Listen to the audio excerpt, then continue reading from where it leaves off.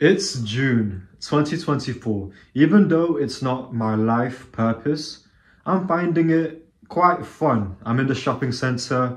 I work in the Mexican food place and I'm rolling burritos. I realize it's an art, to pack in all the meat, the salad, and then rolling it up so it doesn't spill out. I find it quite satisfying and it's just a bit of fun, isn't it? Talking to the customers. But then I would turn to my left and I would hear what my co-workers, the people that I'm working with, every time I get the satisfaction of rolling a packed burrito, I would turn and I would hear several times every 5 minutes, "Oh, I hate this job. Oh, I hate my life. Oh, I hate the manager. Oh, I don't want to do this job. Oh, I hate the customers. I hate burritos." And even though I'm finding it fun, that really drags me down.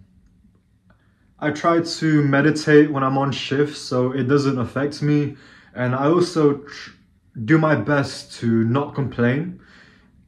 I do my best to, like, if I'm feeling tired or just not with it today, I do my best to continue to smile and just not complain, because if I complain, that affects the other people that I'm in contact with, the people that I work with, the customers.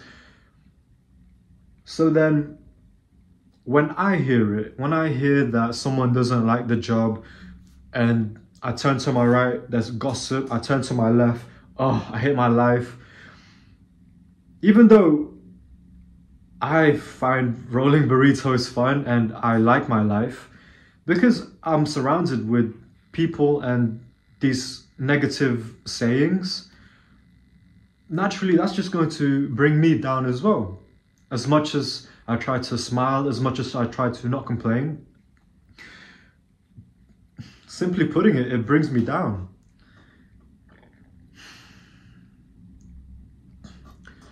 I've worked other shopping center jobs. So right now I'm in the Mexican food place. I've worked in the Starbucks making coffee, and I worked in the Urban Outfitters, the clothing shop. Even though it's different things, burritos, coffee, clothes, it's the same things that I'm hearing. I'm, having a good time making burritos, making coffee, folding clothes. And then I would turn to the people next to me who I'm working with. And naturally, with these jobs, no one dreams to become someone who works in the shopping center. No one, as a kid, kids grow up and they dream to be like an astronaut or just not at the shopping center. Their dream is not to be working in the shopping center. So naturally, when you come across these jobs, yeah, we hear it, escape the 9 to 5, be your own boss, boss lady, escape the matrix. We understand all of that and we can appreciate what the message is saying.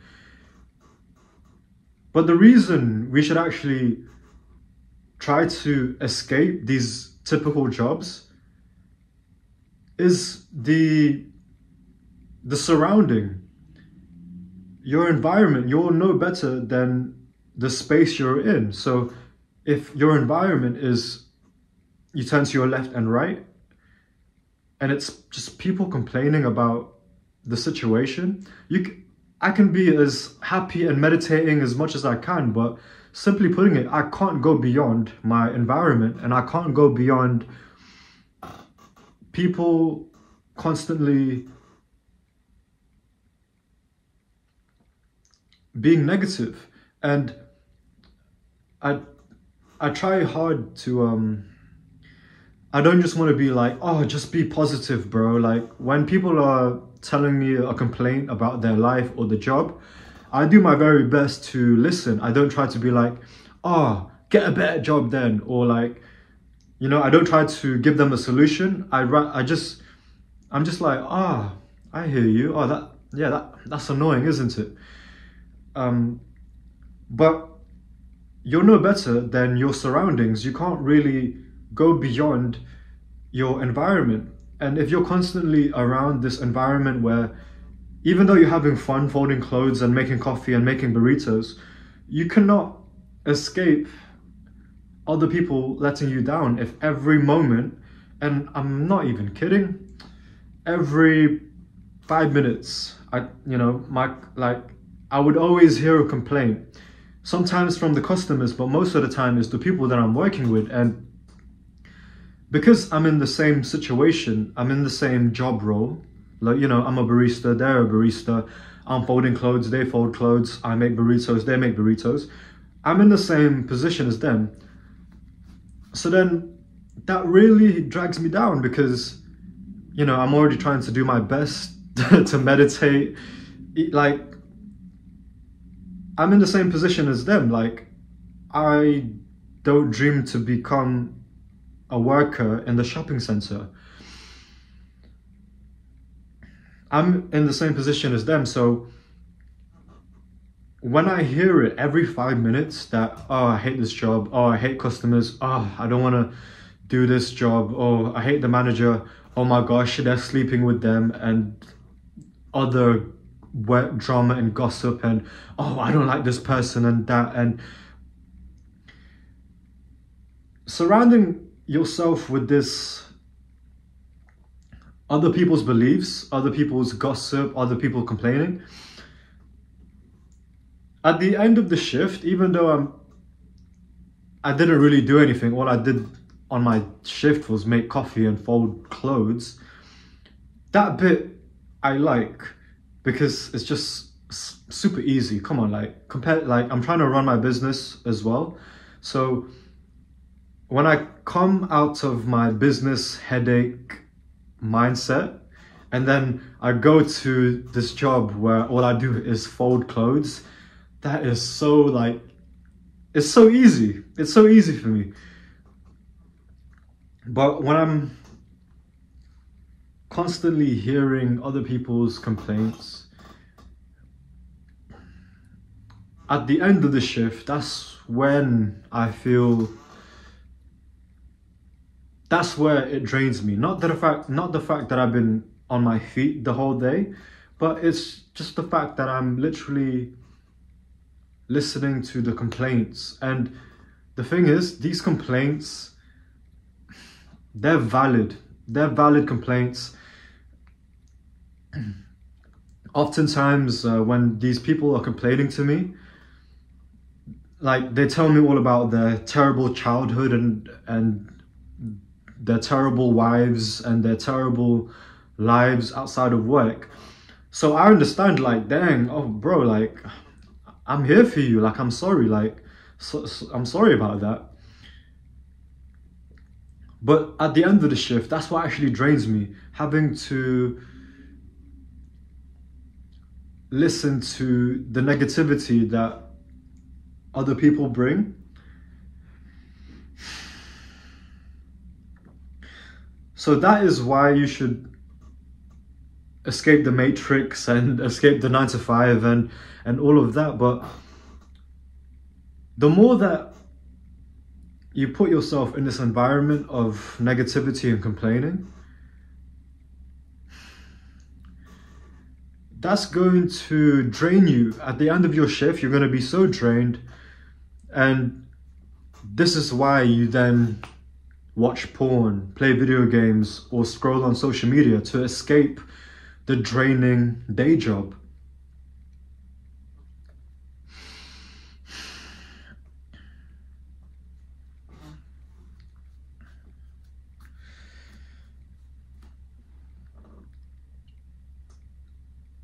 I've worked in a few different shopping center jobs now, you know, these minimum wage jobs.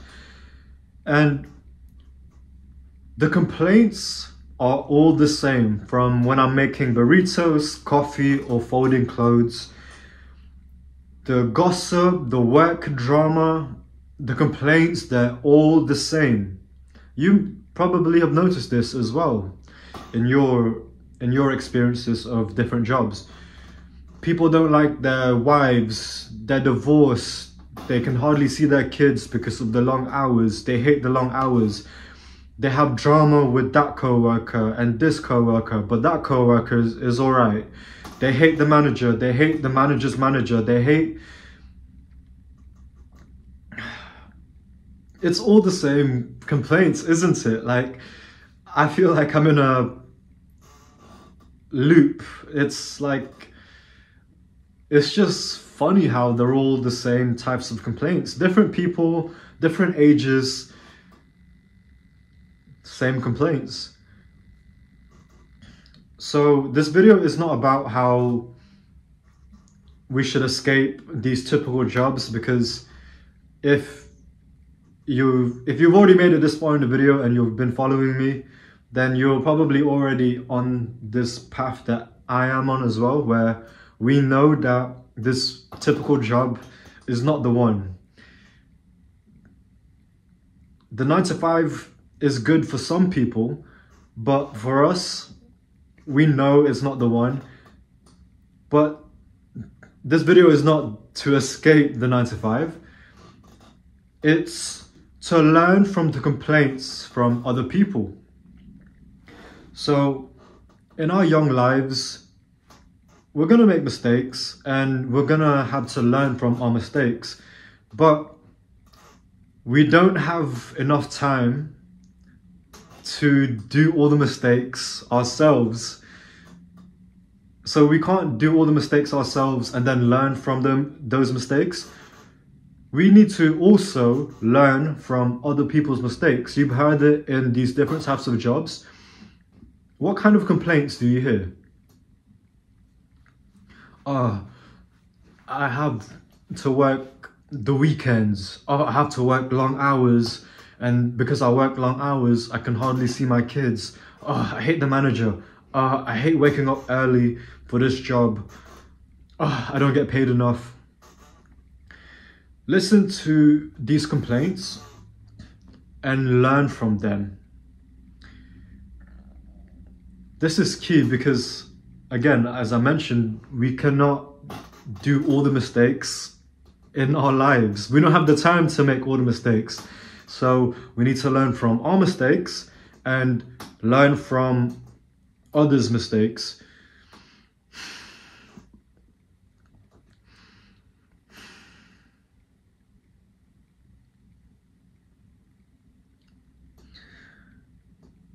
Because we've heard it from the people that we've worked with, literally from 16 years old, from co-workers who are 16 years old and co-workers who are like 40, 50-year-old plus. They both have relationship problems that they often complain about. And also, young or old, they complain about not liking the manager, or the fact that their schedule is not really their schedule. Their time is not their time. Their time is determined by the manager's manager. So this is what I mean by different people in different jobs, but the complaints at the foundation, these complaints are the same. And we got to do our best to learn from them. So when people complain about not liking the manager or not liking their situation, or the fact that their lives, their time is not actually their time, maybe you don't want to start a business, but to me, when I hear those complaints, that just really makes me driven. That really puts me on It gives me energy. At times, I find it hard to sit down on my desk for 30 minutes and do some work. My business is me starting a YouTube channel and building an audience and then selling something to that audience. So at times, I find it like the hardest thing ever to actually sit down on my desk and concentrate for 30 minutes because my mind is used to the 20-year career of playing video games, busting to Instagram models, and scrolling social media and YouTube. So because my brain is like distracted in that 20-year career, me sitting down at a desk to read a book, to work on a spreadsheet. What even is that spreadsheet? That is so boring. Reading a book is so boring compared to busting to sexy naked girls on your phone screen. Simple as busting sexy naked girls on phone screens. I don't know what the other self-improvement YouTubers are telling you, but sexy naked Instagram girls, mate, that is so much more fun than reading a book.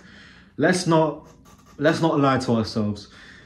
So when I find it hard to do the work, when I find it hard to just even sit down and concentrate,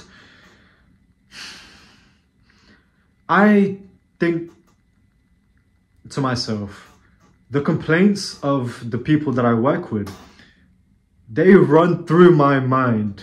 The complaints from young people, old people, the complaints of not having their schedule actually be their schedule, the fact that they have to wake super early for a job that they find unfulfilling. These complaints run through me, so they're actually quite useful. They run through me, and because I don't want to be like them, I don't want to be complaining like them in the shopping center job, when I don't feel like doing the work, I remind myself of their complaints, and suddenly, even though I don't feel like reading a book, now I see the reason to read a book. Even though I don't feel like doing the work, the hours and hours of doing the work. And bear in mind,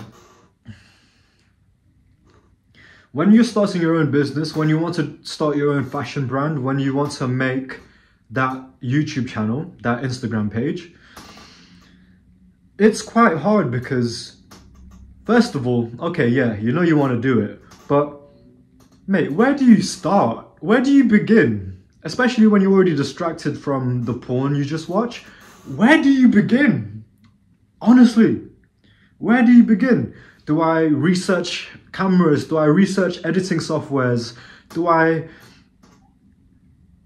How do I communicate? How do I communicate in a way that is not boring? Which books to read? Like, not even just starting doing the work, but also figuring out what is it that I need to do.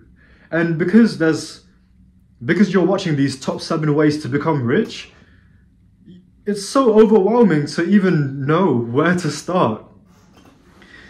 So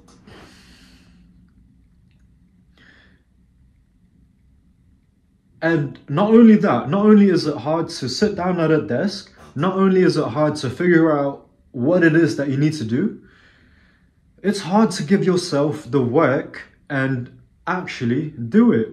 Have you noticed that? You said you want to start that YouTube page, you want to start writing a script for that YouTube channel.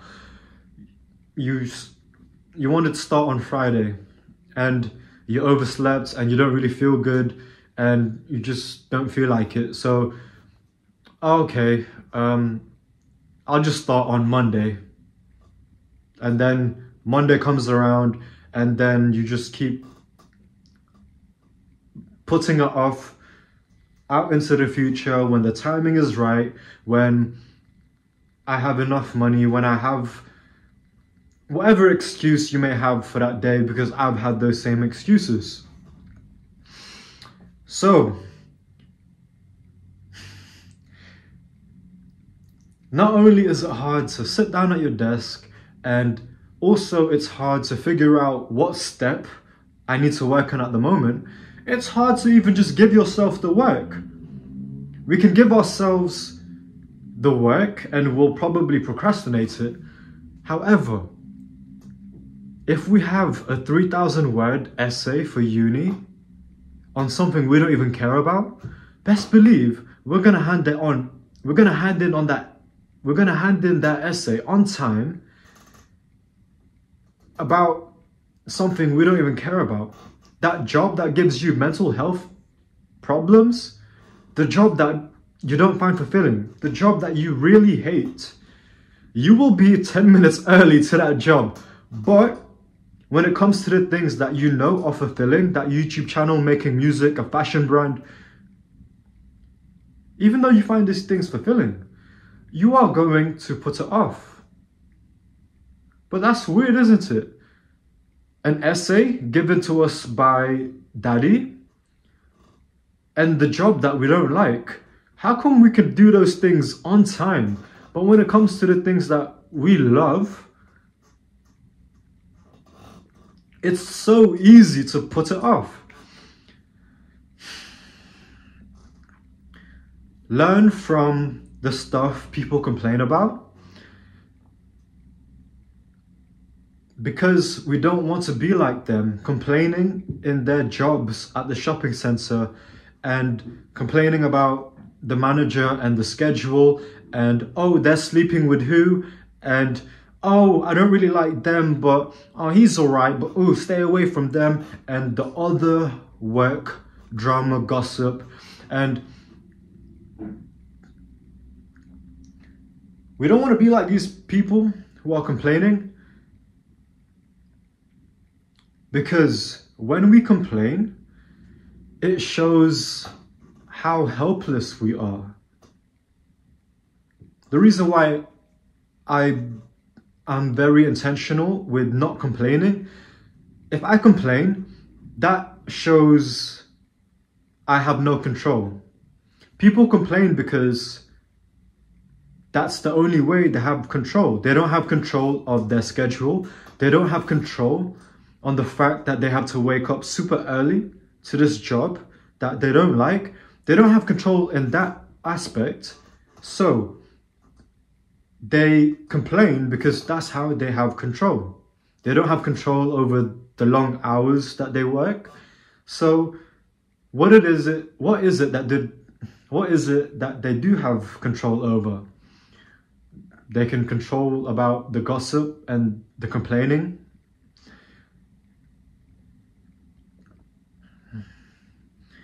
So listen to the complaints other people around you have.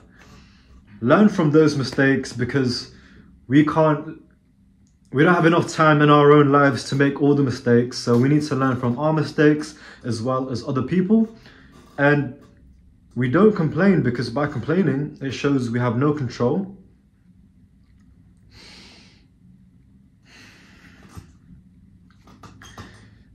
Instead of complaining, we can use that energy to better our life situation, whether it's to start that thing that you know could possibly get us out of this job.